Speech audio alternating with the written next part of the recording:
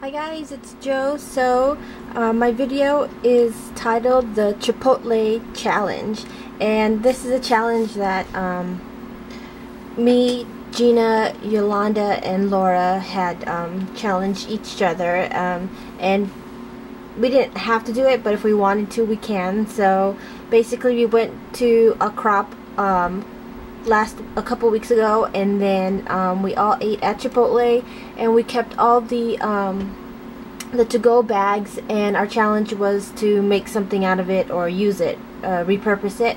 So Gina had already put her vid up, and I believe Yolanda's going to put her video up, and so this is my video.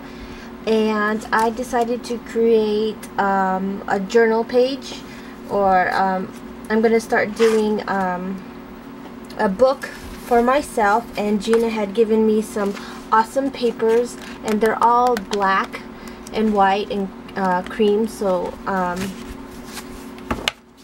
that's the paper I'm going to use, but I decided to use the Chipotle bag and make my make this page to put in it or whatever. Anyways, so this is a 12 by 6, and this is corrugated cardboard. It was 12 by 12, and I cut it in half, and as you can see, I covered the cardboard with the Chipotle bag, and just to show you, these are all my leftovers. This is what's left of the bag, so all of that's going to the trash.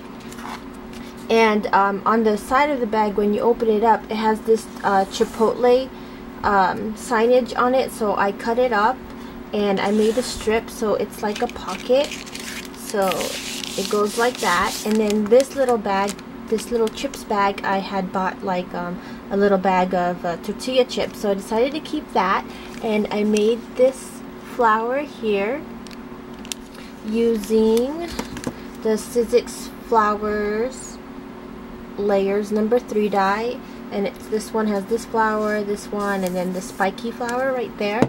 And I used the paper bag to make the flower. The only thing that I added was this already made organza flower, and I sprayed it with purple, and it is my Lindy Stamp Gang Witch's Potion Purple.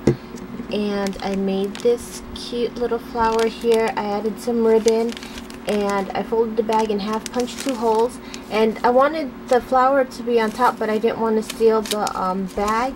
So basically what I did, I can still open the bag like that, but I just glued the flower in the middle of those 2 holes so that I can still tie a bow.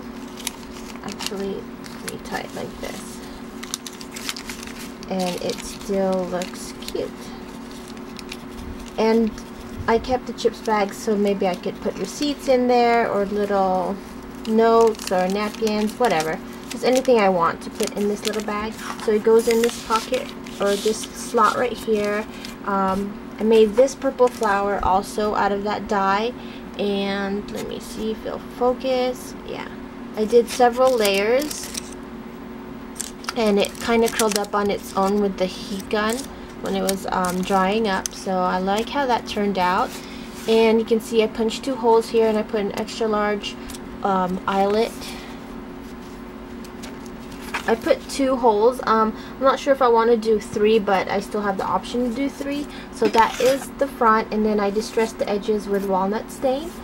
And then I just made a little photo slot here, and I didn't glue the flower completely all the way, so I can still slide a photo there and put whatever I want, or tags or anything like that. So that's the front page, and this is the back page.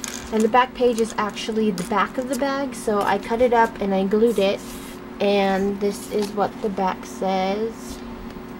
And it just says, this bag's made without bleach, blah blah blah blah blah.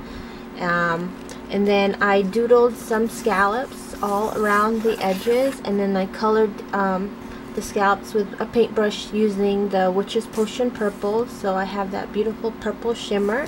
And then on the top here, I just wrote my Chipotle crew, so I'm gonna try to see if I can get pictures of them, or I'll take pictures of them and I'll put it on the back here, and I'll journal whatever I want to write about them, and they're not gonna read it. So that is the back page, and this is the front.